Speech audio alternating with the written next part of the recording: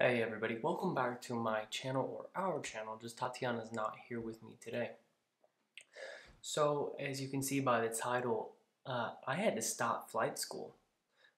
The reason is I have ADHD.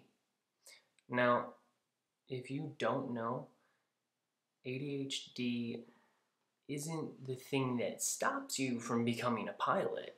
What stops you from becoming a pilot is the fact that you take medications such as Adderall, Vyvanse, Wellbutrin, things like that. These stimulants, they stop you, you know, from being allowed. It says, for example, ADHD itself is not a disqualifying condition. Yet, if you have yet if you have a formal diagnosis of ADD or ADHD, you may need to undergo additional testing in order to receive a medical certificate. Now, most medications that are used to treat ADHD, they just disqualify you.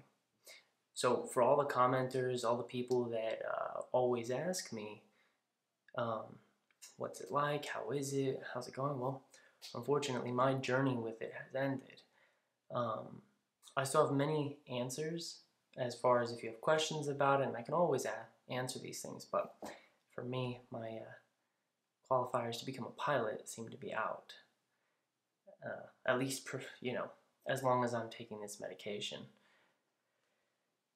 So, that being said, this also will apply for the people that are in the military trying to become, warrant officers, regular pilots. I know I get a lot of messages from you guys through Facebook or, through here just asking me, hey, what do I do here? What do I do this? How can you help me with my packet? If you guys are taking any of these mood stabilizers or stimulants, you're going to want to talk to your doctor. Quick disclosure, I'm not a doctor or a health professional, so definitely talk to your own. But yeah, I definitely want to put that out there. It's kind of sad my journey ends. Who knows? I might become a lawyer. Honestly not. I'm getting into crypto, so more of that to come. So thank you guys, and I will see you in the next video.